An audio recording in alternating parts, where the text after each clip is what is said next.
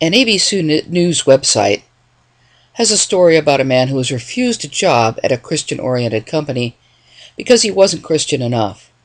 The link is below. Apparently, he was asked to identify every church he has attended over the past several years, where and when he was saved, and the circumstances that led up to it. He was also told that he could attend any church he wanted as long as he was born again, and was asked if he minded coming into work early without pay for Bible study.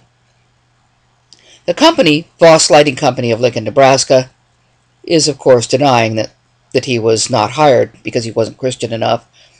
Mr. Wolf, the man denied a job, is suing. Now, this may seem to be an isolated case. Nevertheless, it should give one pause.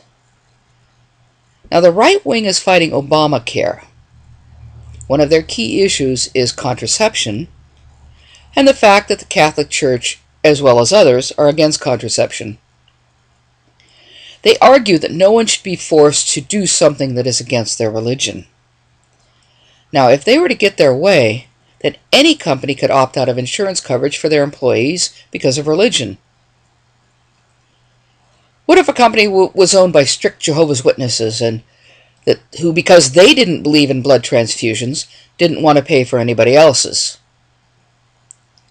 What about those who don't believe in conventional medicine at all, believe that prayer heals all illness? What about Scientologists who don't believe in psychiatry? What about those who believe that illness is due to infestation by demons and will only pay for exorcisms? What about those who, for religious reasons, don't believe in insurance at all?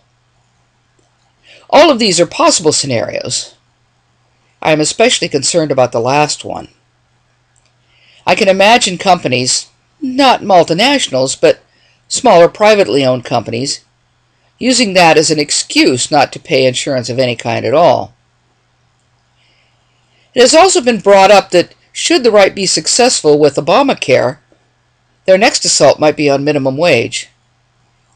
David Barton and others have preached that minimum wage is against the Bible.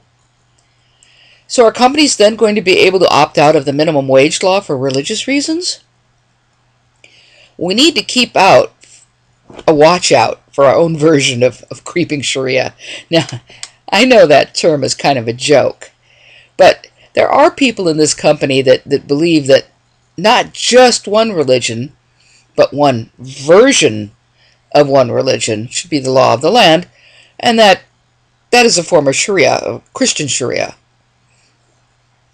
So what does this have to do with the fellow denied a job because he wasn't Christian enough? Well, if he has a good case, he'll succeed in his lawsuit. Whatever happens, the company is going to be more careful in the future. Doesn't mean they won't discriminate, it just means they'll be more careful when they do. What really gets to me is that not Christian enough part, and the fact that the company thought they could actually get away with this. I think this is related to the sense of entitlement that Christian conservatives in this country feel, and how it can affect even a conservative Christian who is deemed just not Christian enough. If the religious right gets their way, then even amongst Christians, who will be Christian enough? Anyway, thanks for listening. And I just think we should try to keep track of all these little stories and see what happens and see if there really is a trend here or not. There clearly is a trend toward trying to make a fundamentalist form of Christianity the law of the land in this country. They will deny that. They'll say, oh, no, we don't want to have Christianity rule everything. And yet they come back and say, well, this is a Christian country. So my point is we just need to be on watch. So again, thanks for listening and watching. Although you're really not watching much with me, but thanks.